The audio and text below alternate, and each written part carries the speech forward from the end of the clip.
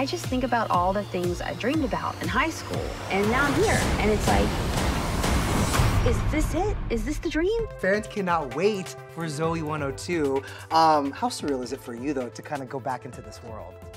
I keep saying this, but it's like I have to pinch myself because it's something we've worked on really hard for years to get, you know, being patient to make sure it's right, putting the right things in place, and then it's like a dream come true. It's like this thing you've been talking about and working on and trying to like bring to life. The first day I walked on set, I was like, oh my gosh, we really did it. We're here, we're doing it. So it is surreal. It was like a pinch me moment a lot of times. Goodbye Pacific Coast Academy, hello adulthood. 15 years after Zoey 101 wrapped, Jamie and her boarding school besties return to Malibu for the follow-up movie, Zoey 102. So, you all went to high school together? Yeah, PCA, baby! What was the first day like back on set, though? Did it feel like a high school reunion of sorts? The first day back on set for me, my scene was actually more in like the Zoey world that doesn't have her friends in it. But towards the end of the shoot, we basically were all together like in every scene.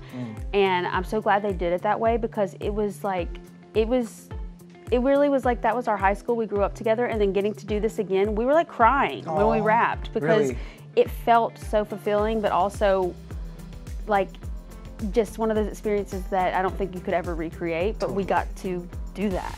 They're all grown up. Where do we find Zoey and the gang when we meet them again this summer? Well, you're gonna find them all over the place. In true Zoey fashion, you know, she's a fixer and a planner, but she's also in the midst of her own kind of personal identity, like, am I where I want to be?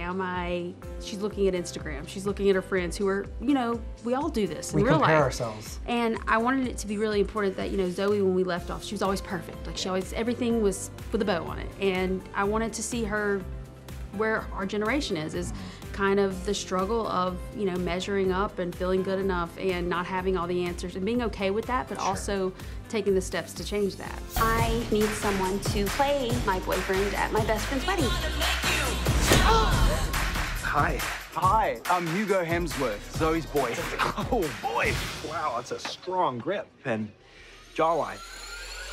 When you wrapped the series way back when, did you imagine that you would be revisiting these characters and bringing a movie to life?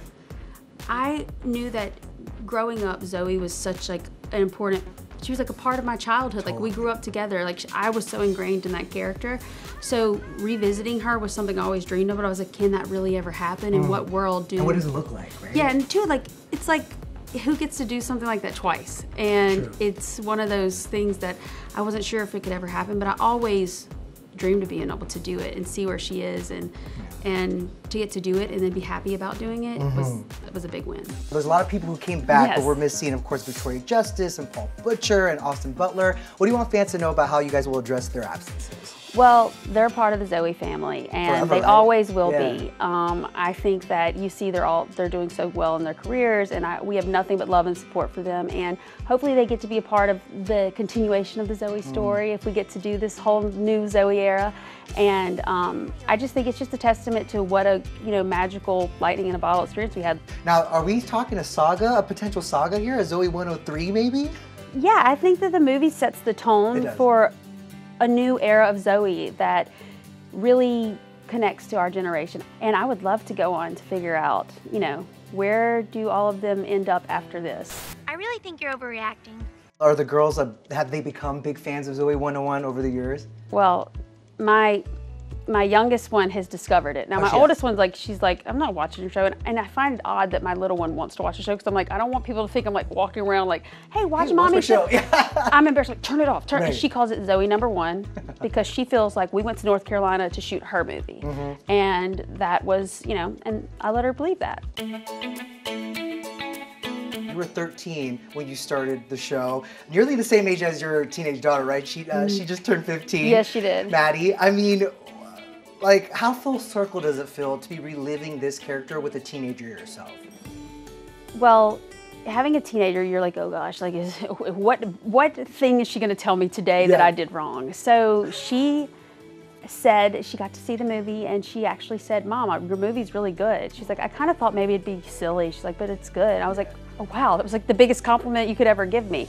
Spoiler alert, in this movie, premiering next Thursday on Paramount Plus, Jamie's 5 and 15-year-old daughters make an appearance.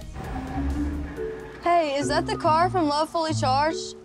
No. Pretty sure it is. It must have been so special for you to kind of share this experience with them, and then they also get like a little speaking role. Having my two girls be a part of this film and get to make their little debut, cameo, if you will. Yeah. It was so special because they got to do it together. And just seeing those two worlds collide, it was like a really proud moment for me as a mom. She told me, she's like, when she saw the set and saw like this, you know, the production and what it was, she was like, Mom, I can't believe that like they're all here because this is the movie that you've created. It was really a special moment. July, what an exciting month for you because season 3 of Sweet Magnolias is also going to premiere. I overstepped.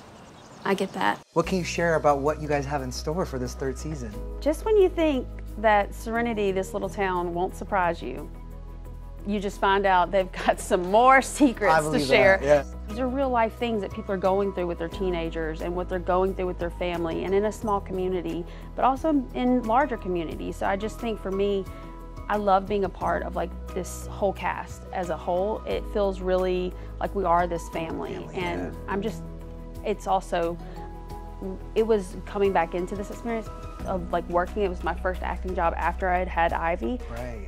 Oh, I thank God for that. It really is just the most wonderful thing to be a part of.